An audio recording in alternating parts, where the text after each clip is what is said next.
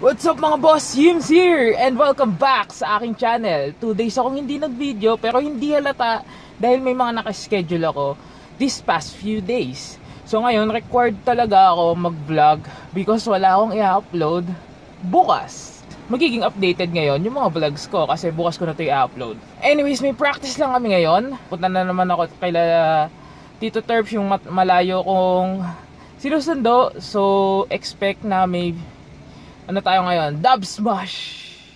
Or let's see! Let's go na! Let's go!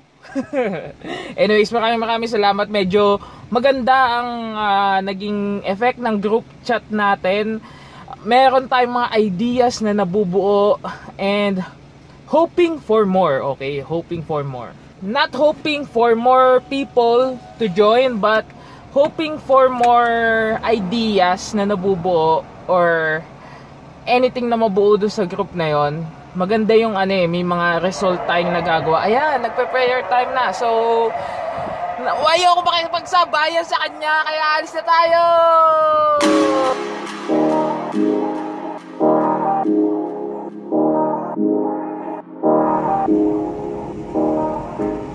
Shoutout nga pala kay April version 002. Actually, vlogger din siya. Mag-subscribe kayo. Ayan yung channel niya. Lalagay ko na lang dyan. And nagtanong siya sa akin kanina because naalala niya yung sinabi ko sa vlog na go with the flow lang sa mga lakad. And then, parang ang natanong niya sa akin, di ba yung mga patay na isda lang yung nag-go with the flow or yung may kasabihan na or inspirational quote na only dead fish goes with the flow. Parang ganon. Sabi ko naman, parang depende rin yan sa sitwasyon Pero kung mga gala-gala lang, go with the flow lang tayo. Pero in sense na seryosong usapan or seryosong mga decision making na yung dapat mangyari, siguro dapat isipin natin kung ano talaga yung tama. Siguro, for example, papapiliin ka ng 3 kulay ng ballpen. Red, blue, and black. Kahit naman basta sumusulat, 'di ba? Pero parang ang in-emphasize ko is ano ba yung gusto mong kulay, 'di ba? Gusto mo ba na ipangsulat yung red or gusto mo ba ipangsulat yung black? Simple things na kailangan na dapat dinidesisyon na natin kung saan tayo masaya. Pero one thing for sure is, sige, go with the flow kahit ano lang dyan. Kung namili ka nga dun sa 3 kulay, pero hindi naman sumusulat yung ballpen, diba? Halimbawa, yun nga, black, red, and blue. Yung isa, ang notion niya is, kahit ano na lang dyan, edi kinuha niya yung red. Tapos, tinesting niya kung sumusulat. Hindi sumusulat. So, tsaka siya ngayon magde-decide na pumili ng ibang kulay. Pero yung isa, namili muna siya ng kulay bago niya tinest kung gumagana talaga yung ballpen. Nagets nyo? Kumbaga, it depends on how you the situation, diba? Kumbaga, sa mga decision making na gagawin natin, importante kung ano yung tama, hindi kung ano yung mangyari lang. Gets nyo? Ang ingay kasi nakabukas yung bintana ko kaya medyo malakas yung balls ko Anyways, yun lang. Pero pag may naisip pa akong idea about this dead fish quote, sabihin ko sa inyo.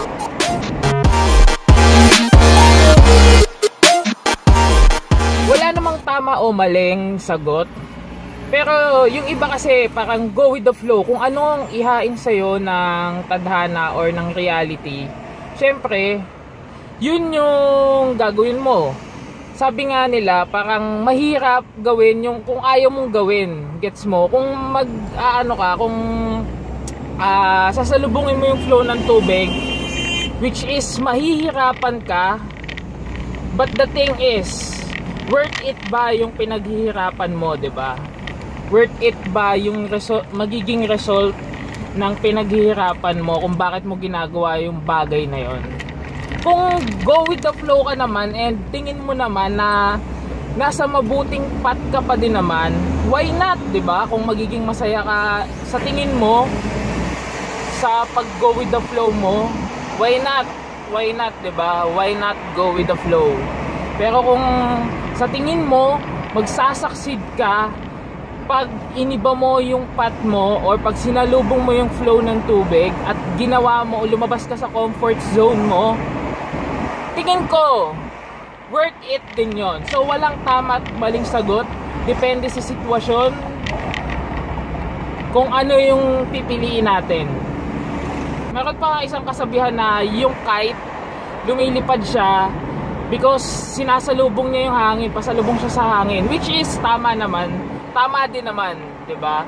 And then ang analogy ko dito is minsan pag sinalubong natin ang sinalubong yung hangin, may times na mapapatid yung tali ng kite natin because hindi kinakaya ng kite ko yung pressure ng hangin, 'di ba? May time sa buhay natin na hindi natin kakayanin yung flow ng reality or flow ng mga mangyayari sa atin, and then dun yung time na magbe-breakdown tayo and madedepress tayo. Bakit ganito yung nangyari? Nag-fail ako sa gusto kong gawin, may lubak na malalim. And ayun nga, sana nakirinig nyo ako medyo mas feel ko yung gantong usapan na maingay yung paligid ko. Pero I hope na nagigets nyo yung ibig sabihin ko.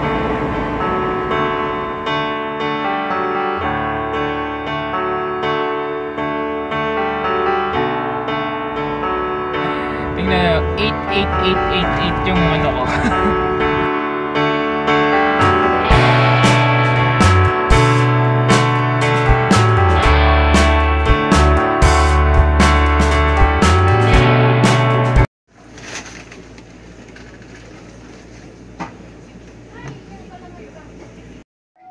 So, meron kaming chicken and kakao. Kukuha. Woo! Yan. Okay na. Sige na. 1, 2, 3, 4.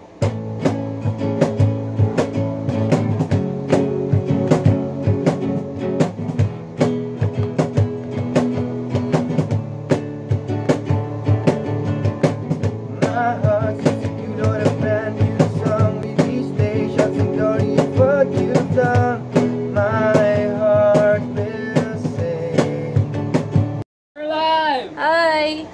Connection is weak. Weak ka daw. Pero ongoing na yan. Yeah. Ay, conscious siya. Hindi, wala naman nanonood eh. Try mo kasi. I'm trying to reconnect. Ano na tayo? Isang intro. It's Pagkalba. wala akong lyrics. Hindi ko ma-memorize. Ito! It took ba? Mali, sorry. Sabi ko sa inyo, hindi ko komisado eh. It took.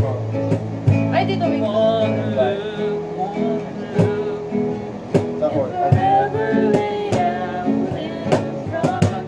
Kapagana lang to.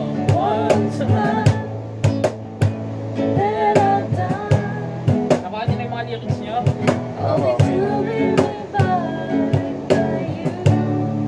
Mahirap mag-reconnect. second verse. Okay.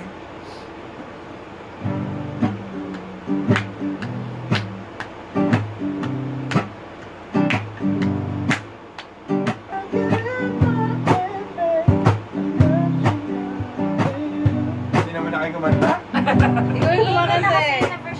Hello? Pinagkakahalong ano? Genre. Ano pa ba? Are you having fun? Are you fun? Are you Are you fun? fun? Are you fun? Kausap lang din sa sarili natin, wala tayong view. Oo nga eh.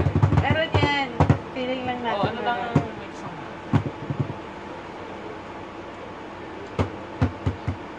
Bukas na lang kita. May R ba tayo? Parang baliktad. Halo.